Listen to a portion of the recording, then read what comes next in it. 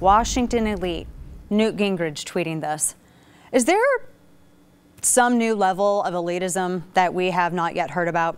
Newt Gingrich, he's the new arbiter of what is or is not elitism.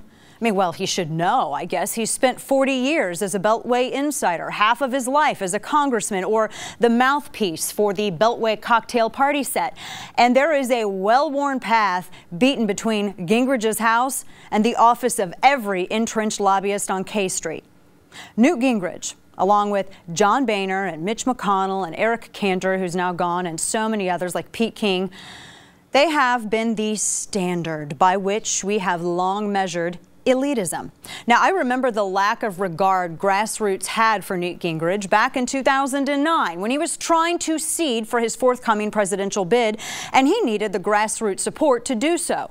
During that time, when I was still living in St. Louis, his office reached out to me and they asked if I would facilitate a meeting between him and several of my fellow Midwest activists.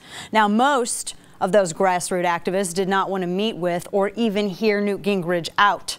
They regarded him with the same contempt that people have for John Boehner, a guy who has been in the system for so long, he has become part of the system.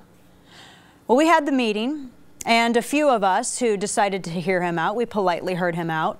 But grassroots didn't run to support Newt Gingrich's presidential bid. In fact, the only kudos he won during his candidacy was when he decided to be the ombudsman to the media moderating the primary debates.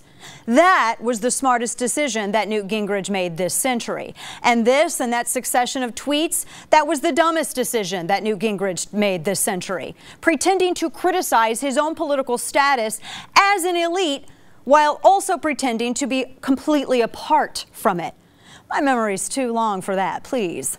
Now, those who criticized Trump's foreign policy speech, they made legitimate points, the chief of which was the lack of specificity. Like with all Trump's other proposals, missing from this was anything concrete dealing with how to achieve greatness.